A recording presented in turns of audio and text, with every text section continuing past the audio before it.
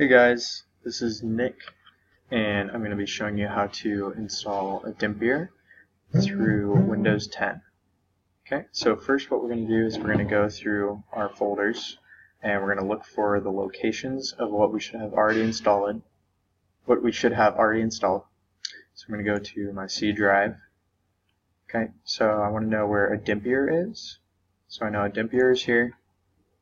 Okay. I want to know where my Java is. Java JDK and my JRE are both in this folder here. And then lastly, I want to know where my Postgres, which is the database that I will be using. I want to know where that is. So that's in my program files. We have that right here. 9.5 is the version that I've installed. Okay, so what we need to do is we need to create the paths between our environment variables and basically these installations here. So how do we do that? We go to start and search. Okay, so I'm going to search environment variables. Okay, so I'm going to edit. Oops, there it is. Edit the environment variables. Okay, I'm going to click here, environment variables. Okay, so this is what it looks like for Windows 10. Okay, so the idea here is we want to link the path. Okay, so we're going to create a new user variable for Nick. Nick is the name of my computer. So I'm going to click new. Okay, so we want to do 3 here. First one we're going to call Adempiere _home. Okay, so that's the variable name, and then the variable value. What you're going to do for that is you're going to go over here to your folder where we found Adempiere. Click on it.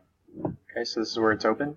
You're going to click right here, and that's going to be the address basically in your computer where it is. So you're going to copy that, Control C, Control V, and you're going to click OK. Now what that does is creates Adempiere home. I already have it created, so I'm not going to click OK there. So we're going to do another one. Do Java home. Java home. Okay, same thing for the variable and value. Go back to our C drive. Folder location for that. Okay, and the version that I have is JDK 1.6. We're going to want to click in there where these folders are accessed. I'm going to click up here where the address is, copy that, and paste it over here. And click OK, and it's going to create that path. And then finally, Postgres home. So we're going to do another one.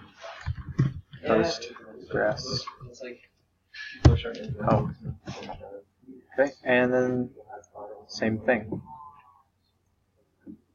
So I'm going to go to my program files, PostgreSQL.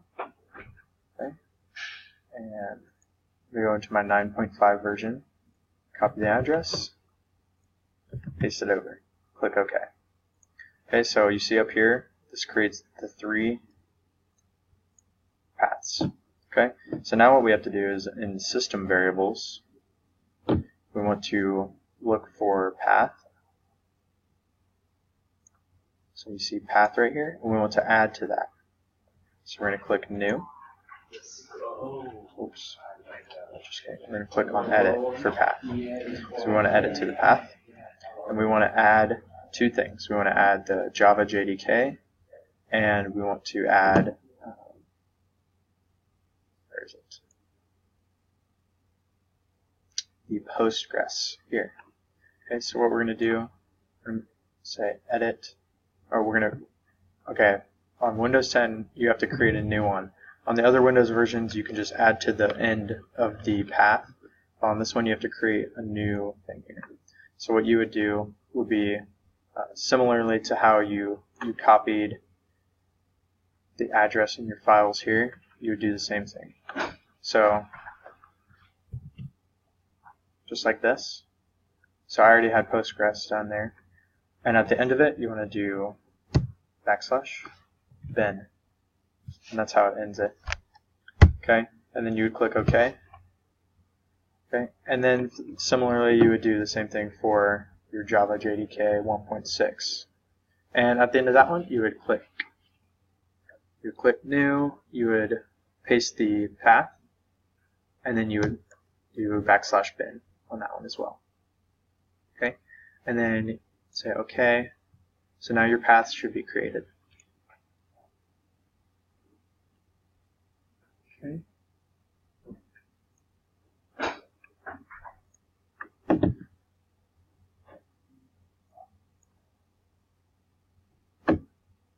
Okay, so now after we've done the environment variables, we're going to go to our Adempiere folder. Okay, so I go to the C drive and click Adempiere, and now we're going to go to run setup. So run_setup, and this dialog box comes up. Basically what we want to do is make sure that all the paths have been connected. Okay, so once the paths are connected, we make sure that everything in the setup box is correct. So you want this Java JDK to be like this. My web port is 8080.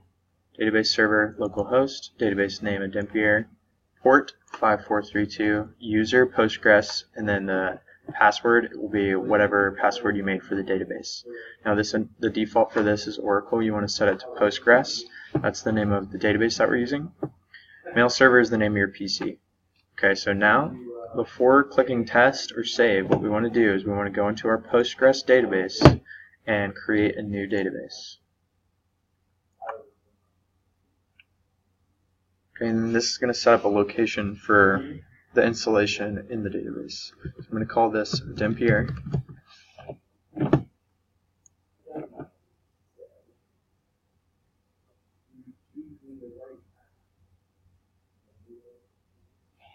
Not responding.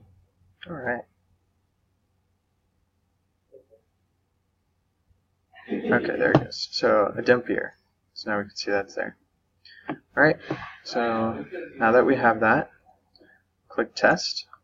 It's going to test to make sure that basically the paths are connected and that the database is there in Postgres.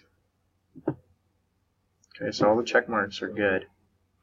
And now we're going to click save, and what this is going to do is it's going to start importing tables into our database.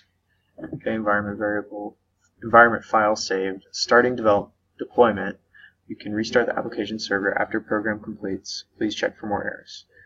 Okay, so now what this is going to do is it's going to start importing these tables here. And it takes some time.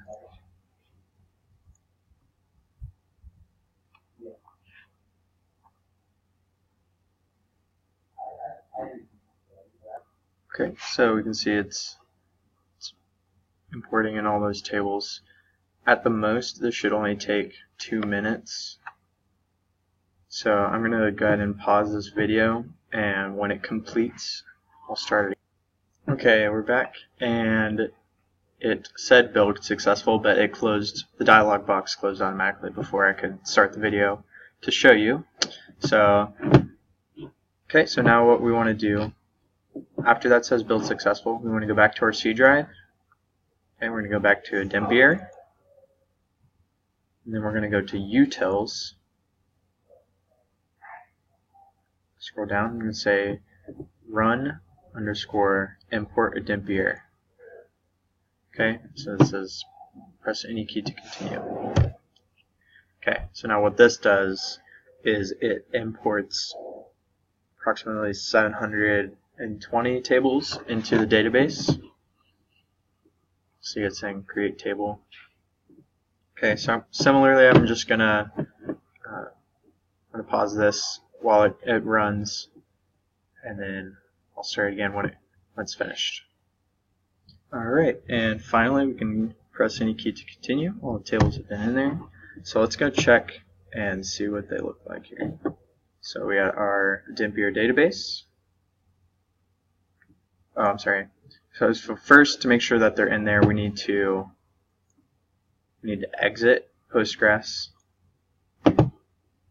and reopen it.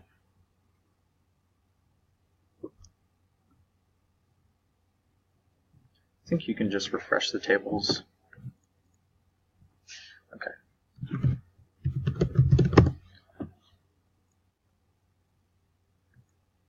Okay, so we're going to look into our database. Okay, so we see it added a new schema there. Okay, new schema, and then we can see here that it imported 723 tables and 142 views. So we know that it did that correctly. Okay, so now what we want to do is we want to open Adempiere.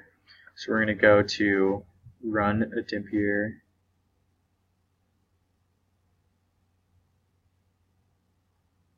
There it is. Run Adempiere. Make sure that it opens correctly.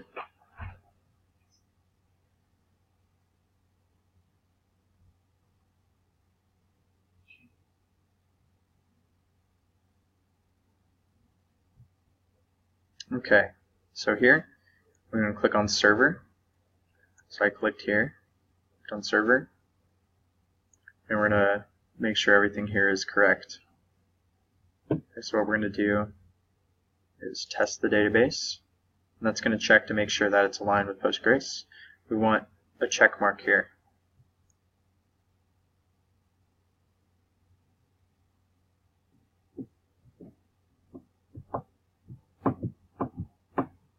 Okay, that's fine.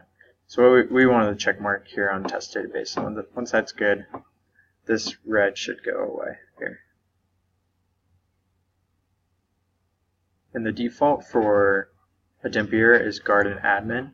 So the username, user ID should be garden admin, capital G, capital A.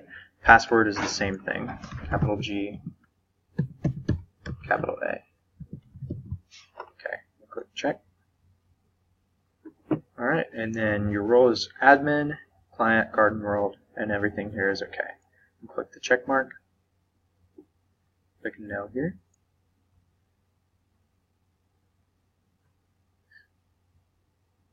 And voila, we've successfully installed Adempiere.